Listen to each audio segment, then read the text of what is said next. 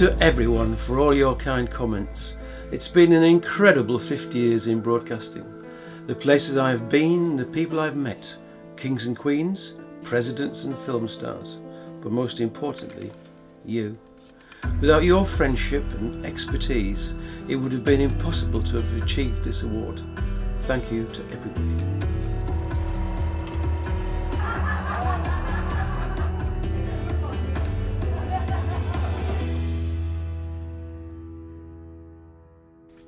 The northeast of England used to welcome a lot of politicians for various reasons, and one of them was Margaret Thatcher, who came up and she went to Thornaby.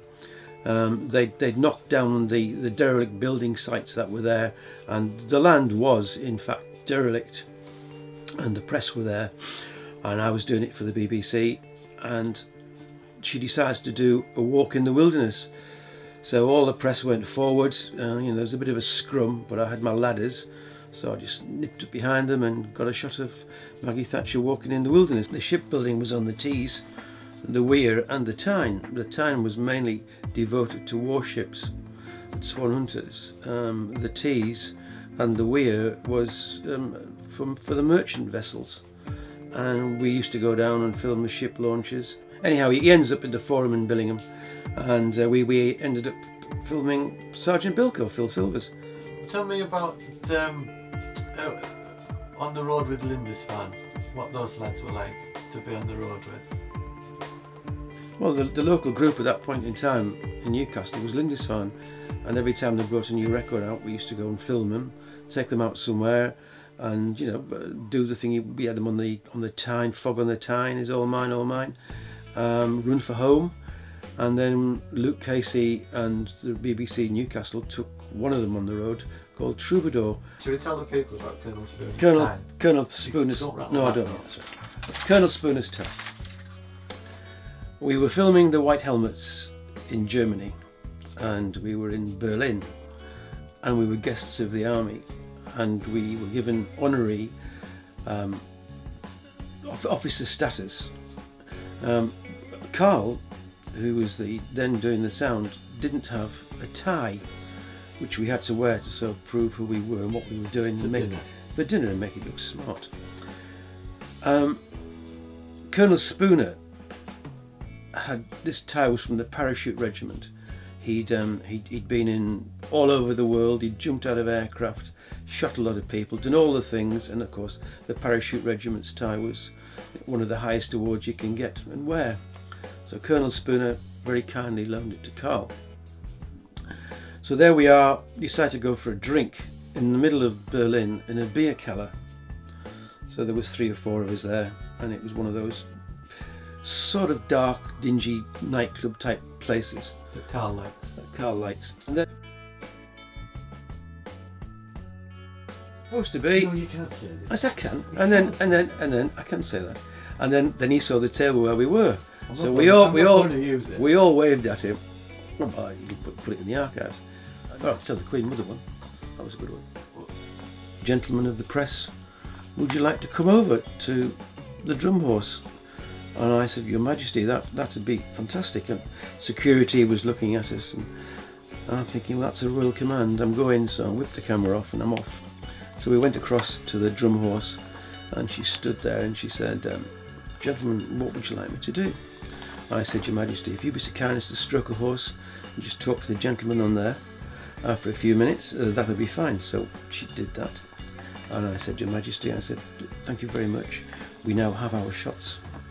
And she said, tell me about running around Romania in Patton's Jeep with the King of Romania. See, pit heaps have gone and the shipbuilding's gone, which is sad really, because the workforce around the area was extremely good at building warships and container vessels.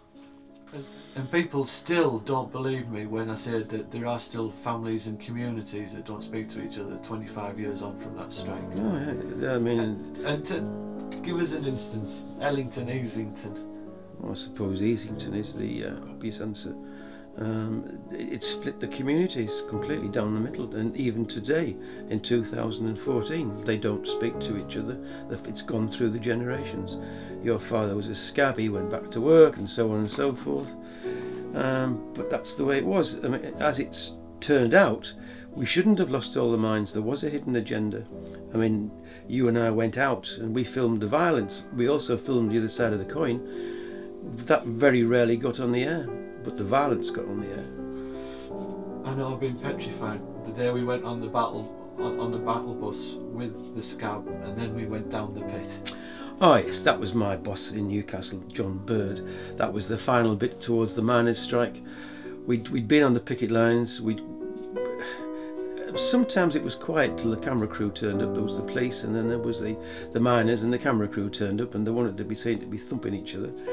And then eventually we got thumped, and then right at the very end, John Bird, my boss at BBC Television Newcastle, his pied de resistance was get on the battle bus, go through the picket lines, get to the mine head, go down the mine, and go to the coal face and film the scabs working. I suppose that was game, set and match, but that was the end of the miners' strike. Basically, it kind of collapsed after that. They started all going back. What did that mean for going from film to video? Well, the change in technology was a massive jump from film to the first Eng cameras, because there was no massive deadline as we used to have to get the film up to Newcastle. It was instantaneous on tape, and that released a lot of, I suppose, the pressure, because with film it was really thinking about deadlines, getting it into process in Newcastle, knowing there's another 3 or 4 crews filming as well, and you're in a queue, and if it was urgent news story, there's nothing you could do other than process it. When we went into video, well, it just opened an entire new world. It was straight into the studio, straight onto the air, and that was your news story. There was no hanging around waiting for it to be processed. And I mean, if you'd said to me all those years ago when I was in black and white, negative, that one day we'll be able to sort of flick your chip in the air, there's your programme, I wouldn't have believed you. But I've gone through all that 50 years from black and white to a chip is just incredible, the technology, and of course it changes by the hour, really. You'll never keep pace with this, but it's been an incredible journey for technology. What did you think of that? Well, it was, looking at the past, quite unusual. Right,